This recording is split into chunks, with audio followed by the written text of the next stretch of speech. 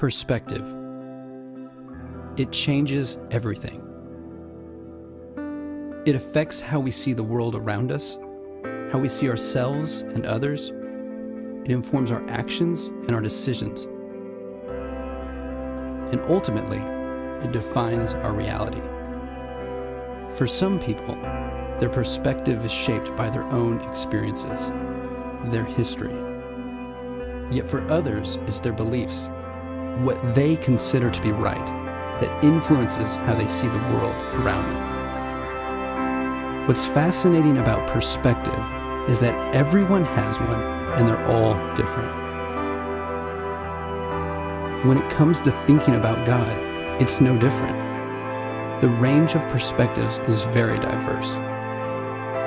But if you listen closely to people's thoughts and views on God, what you most commonly find is that the majority place themselves, not God, at the center of the story.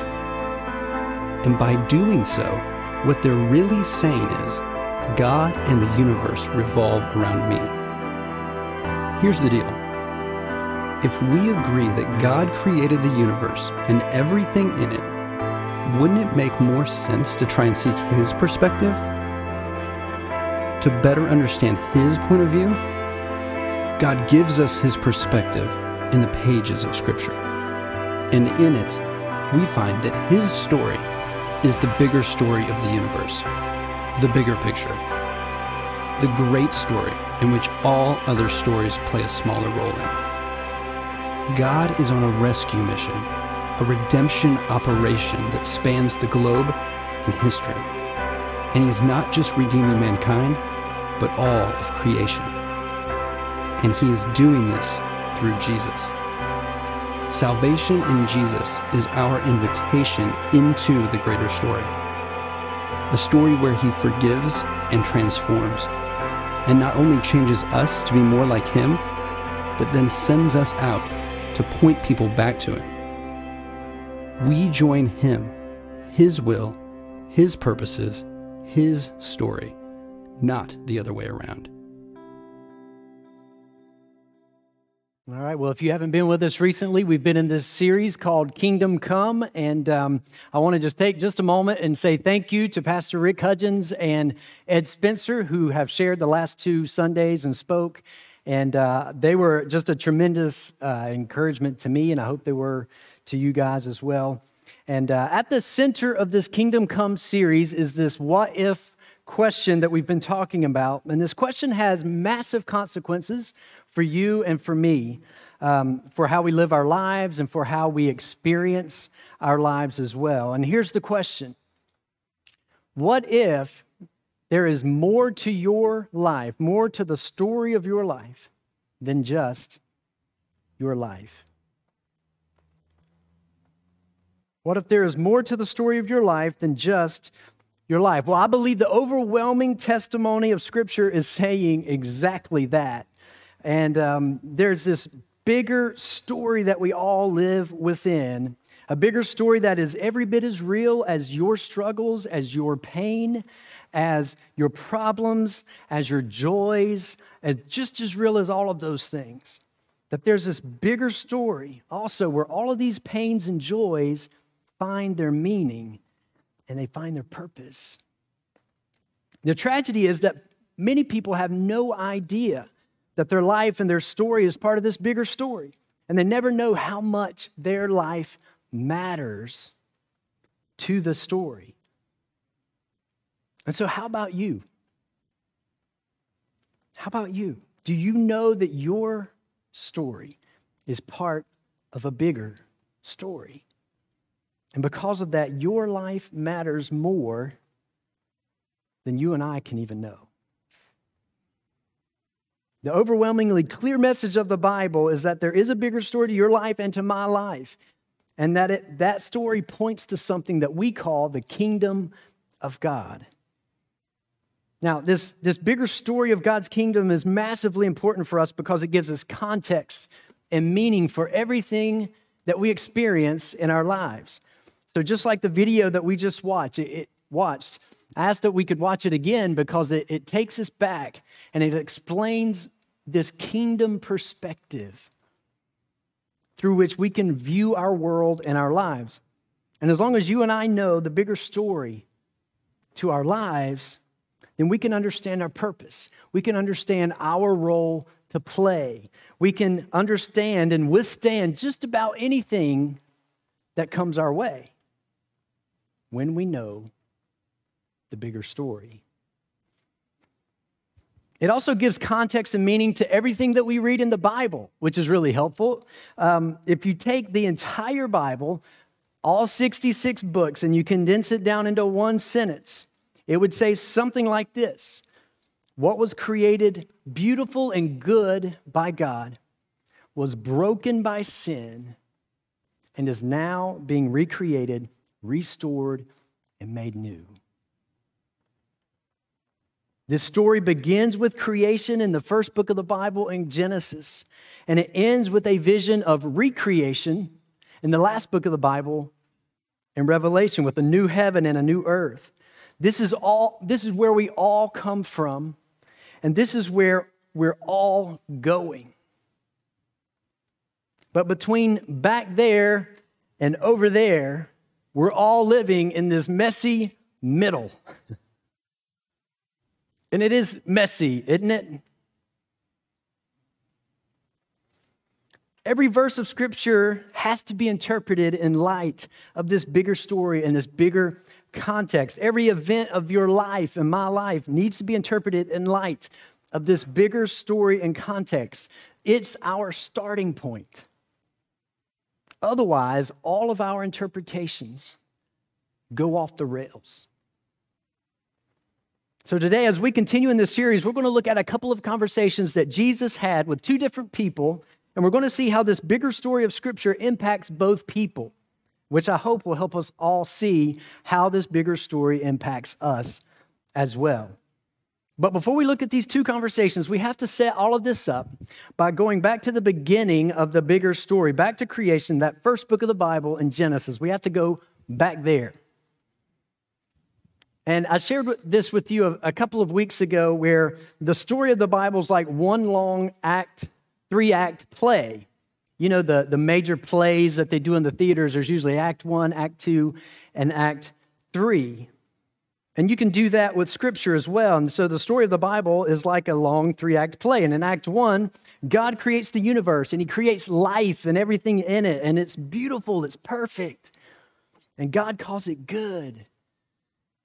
And then God makes it clear, though, to those first created people, Adam and Eve, in the Garden of Eden, that as long as they trust Him and follow Him, they will enjoy this paradise that He's created for them. And they'll have a purpose. They'll have a role to play. He even gave them a job, something to do. And so in Act 1, we see this principle that trusting and obeying God equals life.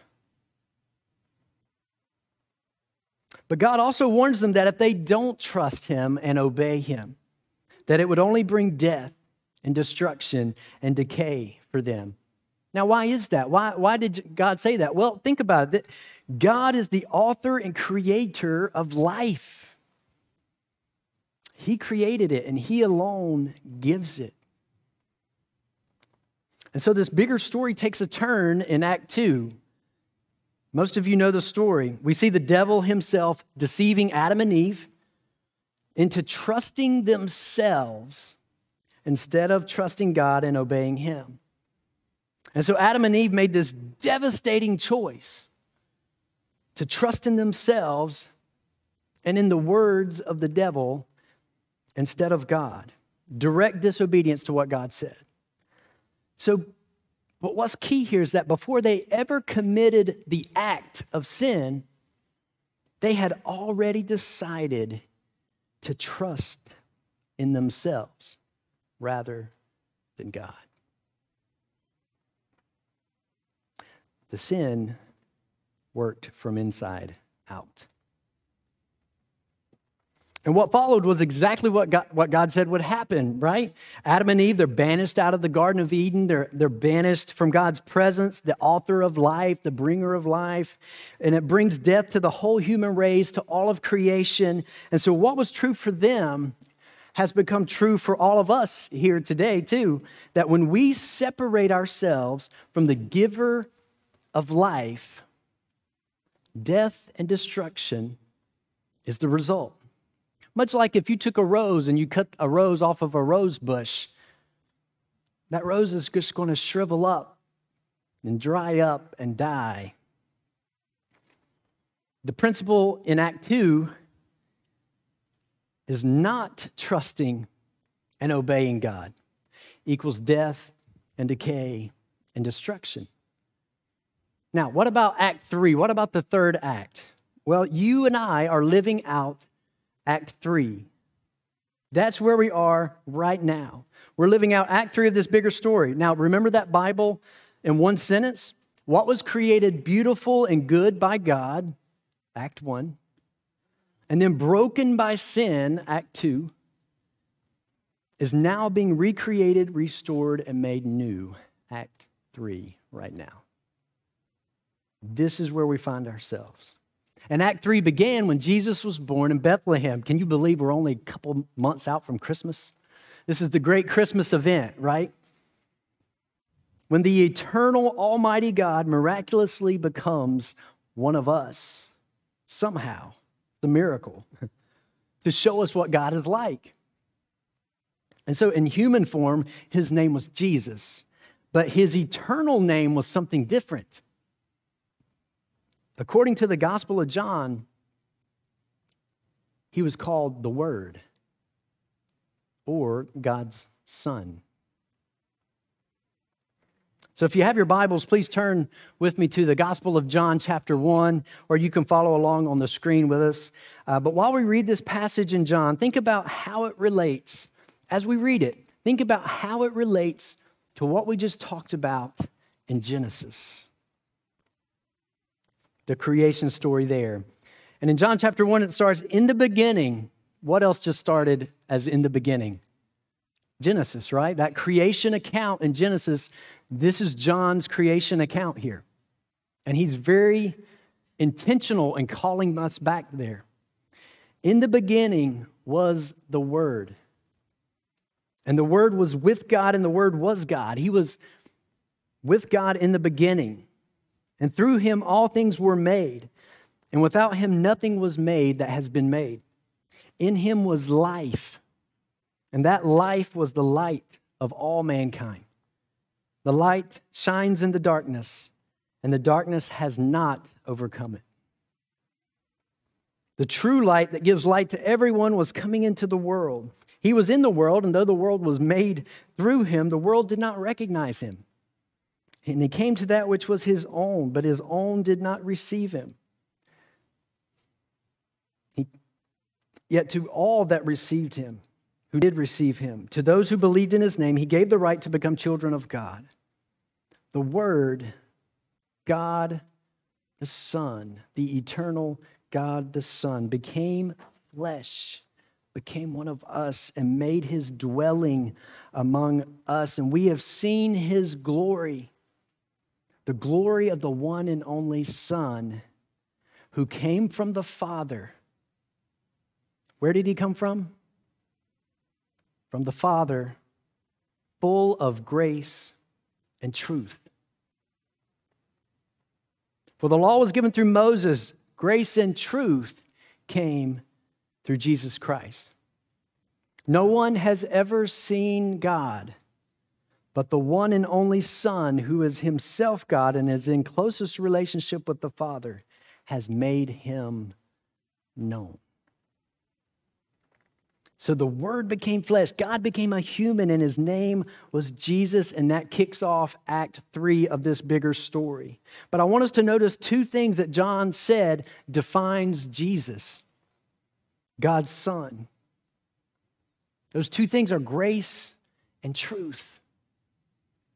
Jesus, God's Son, the eternal Word and God in human form, was full of grace and truth. He came from the Father, full of grace and truth. Now, what does it mean for Jesus and therefore God to be full of grace and truth? And why does that matter to you and to me?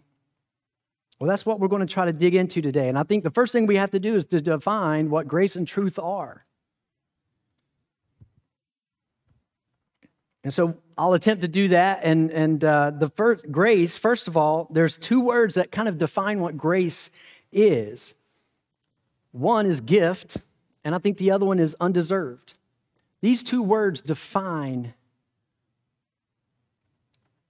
what the Bible says about grace. Grace is this gift that is given and received, right? Grace cannot be earned. You can't earn grace, because when you earn something, that's not a gift, right? That's a wage. That's an earning. You deserve it because you earned it, you worked for it, but you cannot earn grace or work for it. You simply have to receive it. Otherwise, it's not grace. So grace is an undeserved gift given to an undeserving person.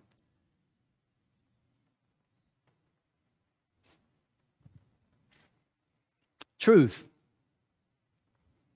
Now, this comes from the Oxford Dictionary, just straight from them, and I thought it was a great place to start.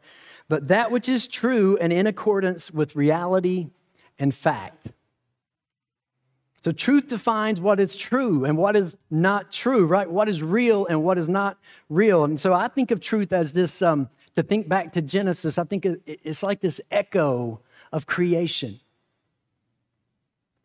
It reminds us that there's a design, that there's a purpose to this world, that it was created for something. And Scripture also teaches that God's words, His Scripture, are truth. You may remember Jesus' famous words. He says, I am the way and the truth and the life. And so Jesus is saying, truth is not just what God says, but God is our standard for truth. I mean, which makes total sense, right? Because God created what is true and what is real. You can't get any more real than Him. And so John says that Jesus came from God the Father and was full of grace and truth. Now, why does this matter? All of this is set up. It matters because you and I need grace and truth. We need grace and truth. In our lives, we need both. Neither one is enough on its own. We need grace and we need truth. All grace and no truth leads to chaos. It's chaotic. If we only give and give and give and no one gets what they deserve or deserve what they get, it would only lead to chaos, right? Grace would be cheap. It would be taken advantage of. It would be taken for granted if all we had was grace and no truth.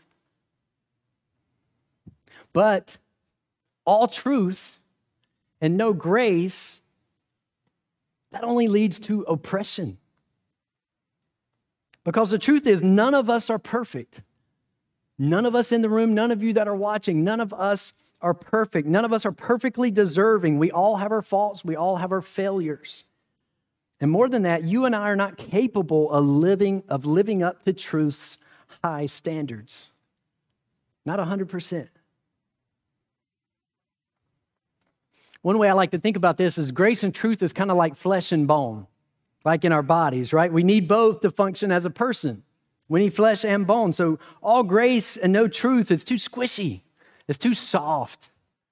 It has no form. There's no hard truth to act as a skeleton, to give it shape and to give it strength where it can stand up. And all truth and no grace is this bare, scary thing called a skeleton. No muscle, no skin, no hair, no eyes, none of that. Just bone. Maybe you've heard truth described like this too.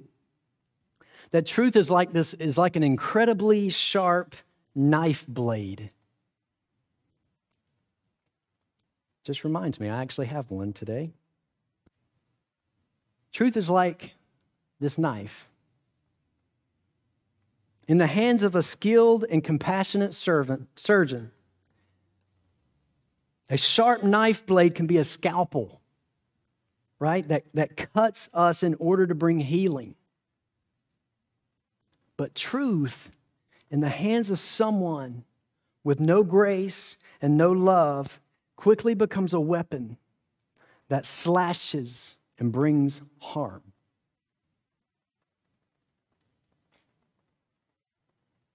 But Jesus, God in human form, he perfectly embodies grace and truth for us because we need both. And we're going to watch Jesus bring grace and truth to two different people in two different situations today. The first one is a famous confrontation that we've all heard about from John chapter 8.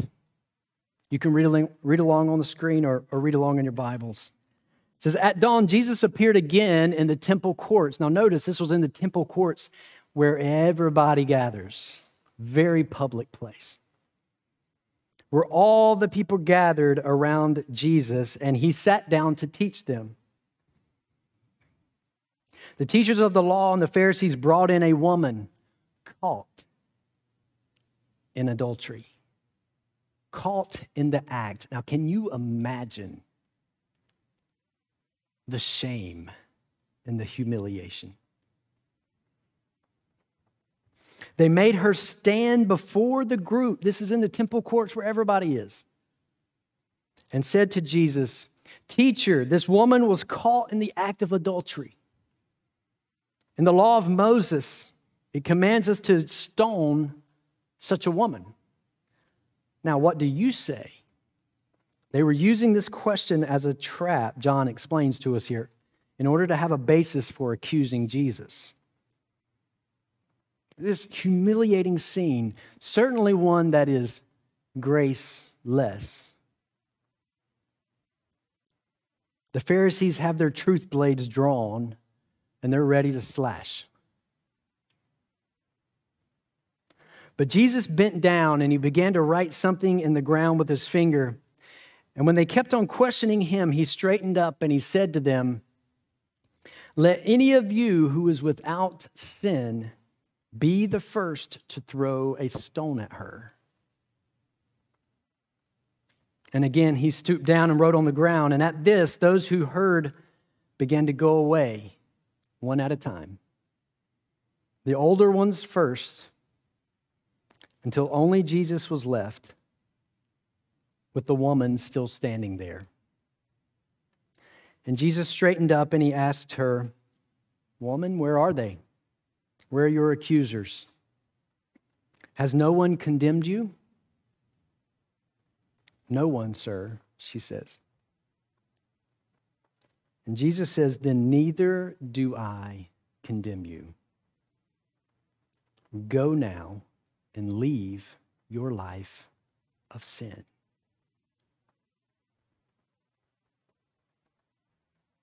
Now, let me ask you a question. How would this story go differently if Jesus had only exhibited truth? How does this play out if he only exhibits truth in this situation, in this story? Well, the truth is that the Pharisees were telling the truth of the law of Moses, right? That called for this woman's death. But the problem in this scenario is the old theological saying, it takes two to tango, right? The law called for the stoning of the man and the woman involved in adultery. And so if Jesus had only exhibited truth, two people would have lost their lives that day, with no chance of redemption, no chance of restoration or forgiveness. Jesus knew that both truth and grace were needed. Yes, the truth condemned this woman and this man, no doubt. Condemned them both. And you know what? It condemned the deceitful Pharisees too. And so truth would have called for a bloodbath that day. There would have been a lot of people feeling the impact of stones But Jesus knew grace was also needed, not just the truth, so that God's kingdom could come in that situation. Both were needed. Now, how did the kingdom come in this situation? How did that happen? Well, those condemning this woman were humbled and they were silenced with their truth blades in the face of grace, which is an incredibly hard lesson for them to learn. And the kingdom came in the life of this woman who receives a second chance, a new lease on life and truth that would set her free when Jesus says, now go and leave your life of sin.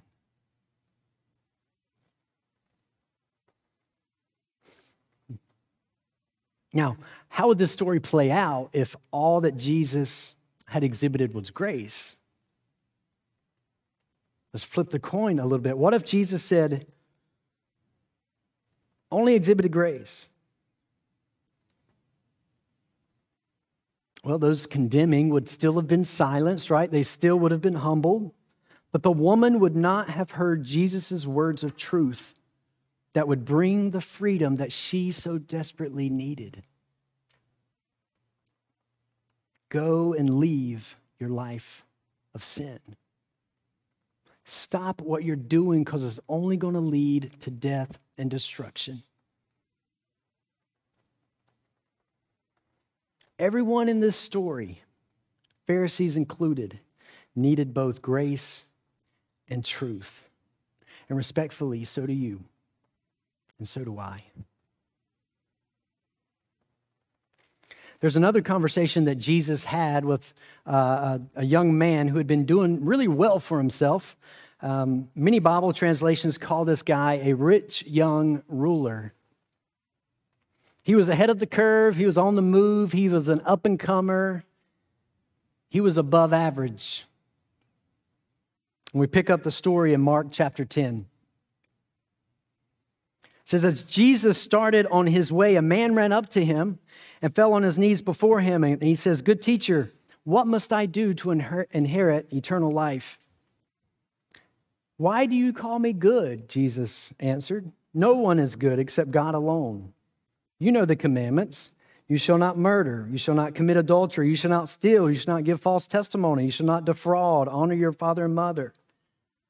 Teacher, he declared, the young man said, all of these I have kept since I was a boy. And Jesus looked at him and loved him. Before he ever said a word, he loved him. One thing you lack, he said. Go sell everything you have and give it to the poor, and you will have treasure in heaven. And then come and follow me. And at this, the man's face fell, and he went away sad because he had great wealth. Jesus looked around and said to his disciples, he said, how hard it is for the rich to enter into the kingdom of God. And the disciples were amazed at his words, but Jesus said again, children, how hard it is to enter the kingdom of God. It is easier for a camel to go through the eye of a needle than for someone who is rich to enter the kingdom of God. And the disciples were even more amazed at him saying this, and they said to each other, well, then who can even be saved? And Jesus looks at them and said, well, with man, this is impossible, but not with God. All things are possible with God. See, this young man, he needed grace and truth as well, but in a different way than the young lady. You see, he had all the right answers. He knew the truth very well, but he had a grace problem. Because when Jesus asked him to sell all that he had to the poor, he couldn't do it. He couldn't do it. And it was not just about the money. Deeper than that, he felt he deserved those riches that he had worked so hard for, that he had earned. And those poor people did nothing to deserve that money. They didn't earn it. They shouldn't get it. They had not worked for it. Jesus knew that he needed to learn the lesson of grace. And so he ends up teaching him a painful truth. That salvation cannot be earned. It's an undeserved gift given to an undeserving person. Something to be received gratefully. It's not earned pridefully.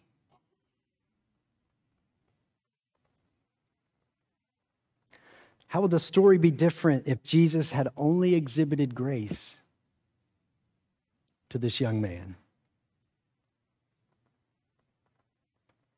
How would this be different if he had only exhibited truth?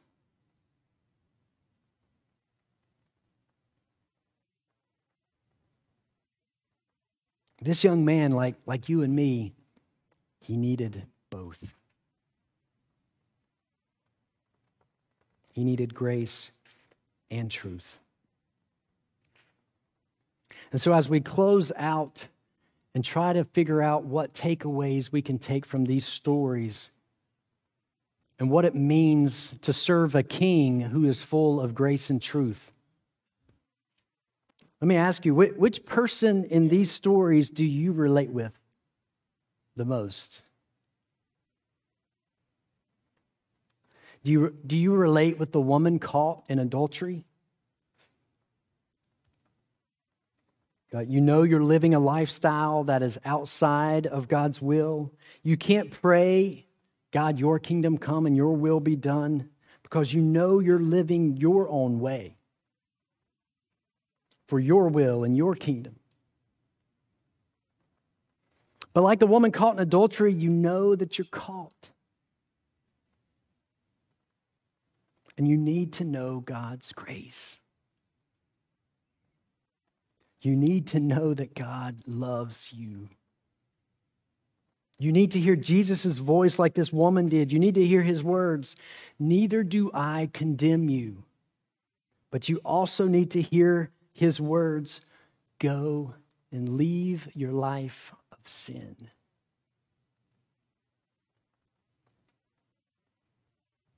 Go and live for your King. Give up this pointless search for meaning and purpose in things that don't satisfy, and go live for your King. The King who loves you, who wants to provide for you. He wants to guide you and lead you into this bigger story. Maybe you relate more with the rich young ruler. You know the truth and you know all the right answers. You have the scriptures memorized and you know all the theology, but you also know that your heart has grown harder. And what you need today is grace. You need the truth of God's word to remind you that you're a sinner. A sinner only saved by grace, not by your works, not by your spiritual performance. You may need a reminder that you are not good enough to earn God's love or to earn his salvation. None of us are. And you need this reminder from Ephesians 2.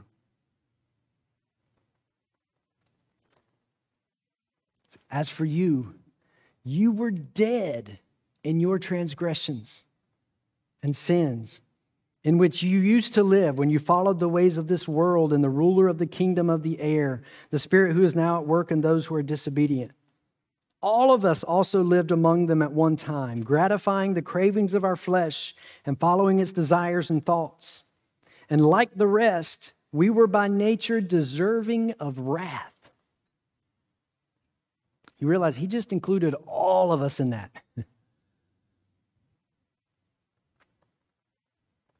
But because of his great love for us, God, who is rich in mercy, made us alive with Christ even when we were dead in transgressions. For it is by grace that you have been saved, through faith, and this not from yourselves. Even the faith that you have comes from God. Through faith, and this not from yourselves, it is the gift of God. Not saved by works, so that no one can boast.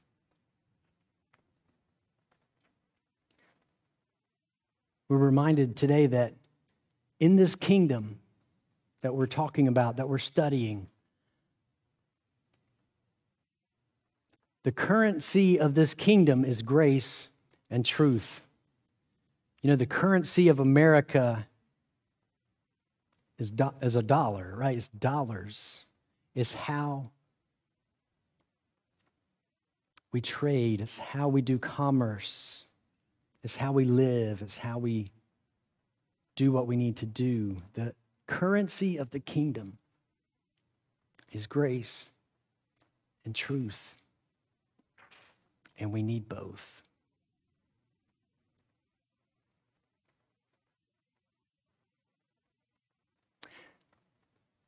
Will you pray with me?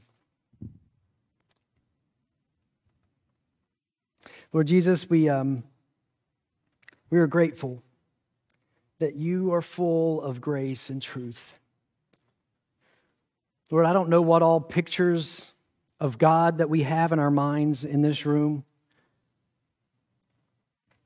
But Lord, we just heard directly from your scripture that you came from the Father full of grace and truth.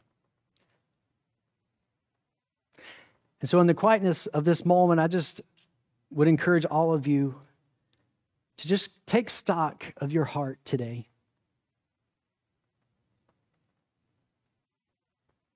I've already told you that you need both. You need grace, and you also need truth. But which one is the Lord talking to your heart about right now?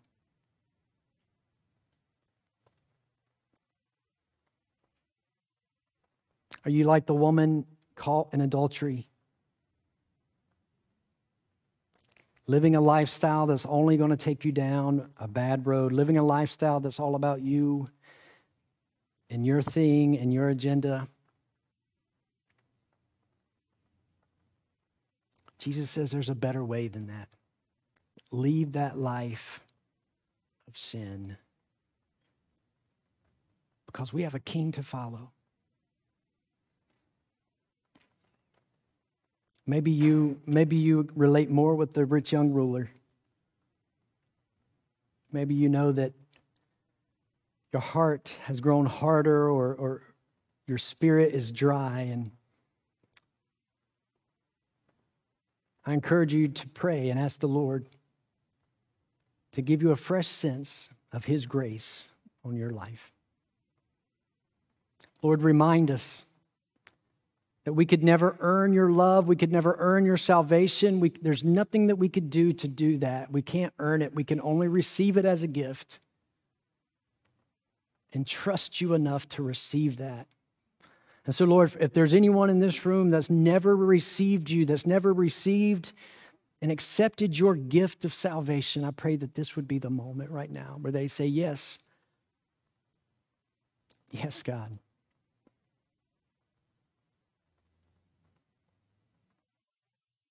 I want to know what it is to receive your grace, to receive that gift of salvation, and to live my life for you.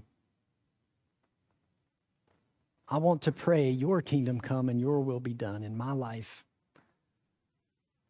I'm tired of chasing after the things that don't satisfy. I'm tired of trying to create meaning for myself and try to find purposes that I create. whenever you've got all of that has already been laid out for us?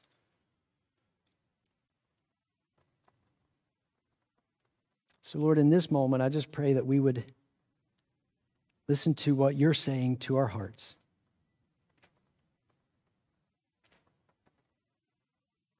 Remind us, God, that we need your grace. Though we're undeserving, God, we want to receive it. We receive your love. We receive your favor. We receive who you are, that you love us and pursue us, even though we're undeserving. Help us to believe that today. And as we receive that gift, our hearts change. And it changes who we are. But Lord, many of us also need your truth today. Our culture needs to hear what is truth today, what is real and what is not real, what is true and what is not true. And so, Lord, we pray that your truth would stand. And Lord, that we would be open to hearing your truth in our lives and our hearts. God, we love you. We thank you for this time together. I thank you for these beautiful people here. And Lord, my prayer for them and for myself as we leave here is that we would leave as people who are pursuing your grace and your truth in our lives every day. And we know as we do that, God, you meet us there. You meet us more than halfway. Lord, we love you. We thank you for your goodness to us and for the gifts of grace upon grace upon grace that you give us. Now, Lord, may we go and live for our King. We pray in Jesus' name. Amen. Thank you guys for being here. We love you. Hope you have a great week.